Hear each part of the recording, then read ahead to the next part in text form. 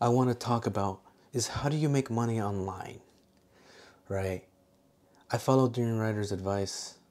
I'm in his coaching group, and someone asked him, Dream Writer, I love nature and I love philosophy. How can I make money doing what I love?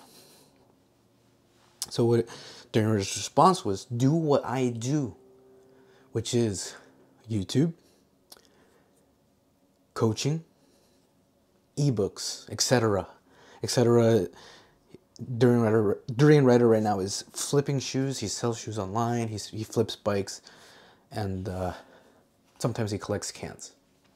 So YouTube, for example, I'm already following his advice. Dream Writer says upload consistently.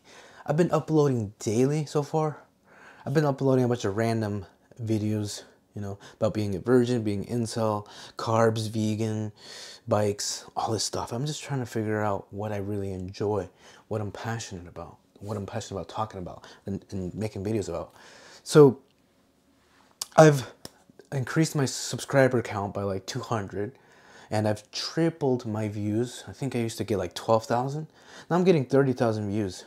Now, am I making any money? Not yet, but I might be making money in 5 years as long as I keep working hard. And I love to work hard, as a man, we're designed to work hard so we can provide value, provide our women with a house, provide our children food, provide to society. We erect buildings and whatnot. Anyways, but I love to work. I can be lazy, of course. Sometimes I might stay in bed all day. But anyways, we're gonna move on to the second thing: ebooks.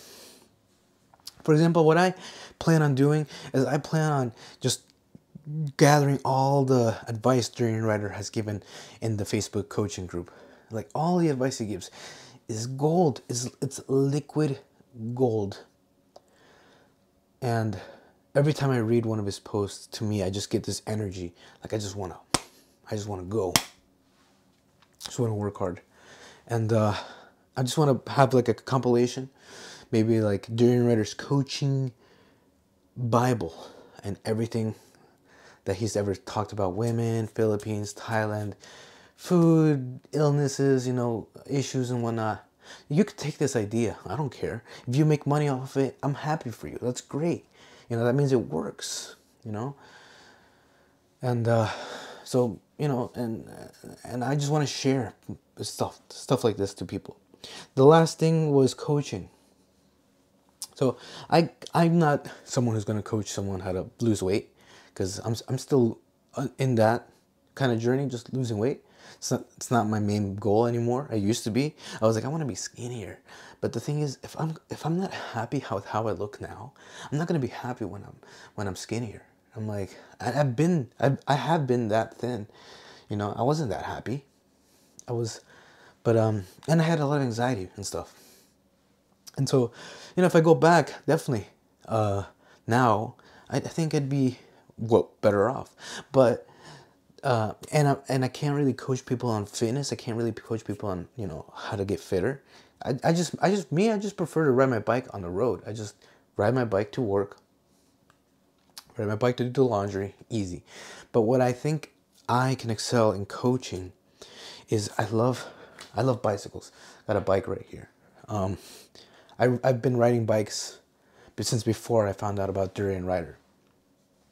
I was like 22, living in a motel, and I was driving to work, and I just one day told myself, hey, I think I'd save more money if I rode a bike to work. So my mom bought me a bike, and then I rode that bike to work. I remember people saying, Henry, you're gonna leave that bike aside, and it's gonna, in a few months. And I proved them wrong. I've been riding now consistently. I don't have a car. I bike to work. I bike to do laundry. But the thing is, I never knew how to really work on my bike. I really loved when I bought a brand new bike, and it works so amazing. It was flawless. And then over time, I didn't maintain it, so it felt it felt to me like it was getting worse. And I didn't know how to explain it to the bike mechanic. I didn't know what kind of work the bike mechanic did. It was expensive too. Like, I'm like, I don't know how much I should be getting charged for this work. I don't really know what I'm asking for. I'm just kind of getting like, sort of like, hey, you should do this, do this, do this. I don't really know what it is that the bike really needs for me to be happy with how it feels. And so, so I started working at a bike shop, and I've been working daily. I'm like, I want to learn, I want to learn.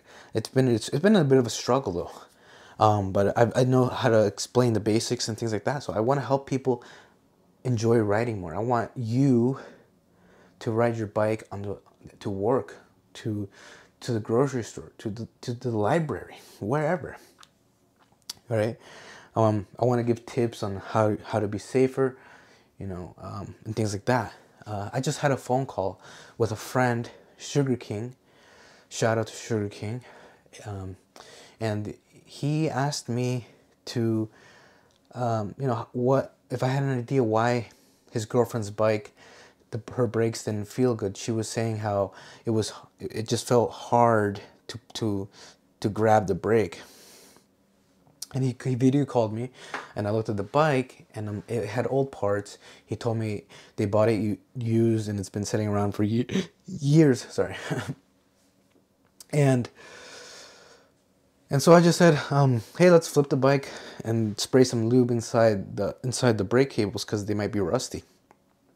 And he grabbed some WD-40. He sprayed it inside, and it felt better. So it's gonna feel as good as it can be for that level of parts on that bike. But anyways, what I learned though was it was kind of a struggle explaining, what I know. I have trouble really explaining things, but doing YouTube, coaching, and helping others is helping me to be a better speaker and teach people better. I kind of learned to love teaching people.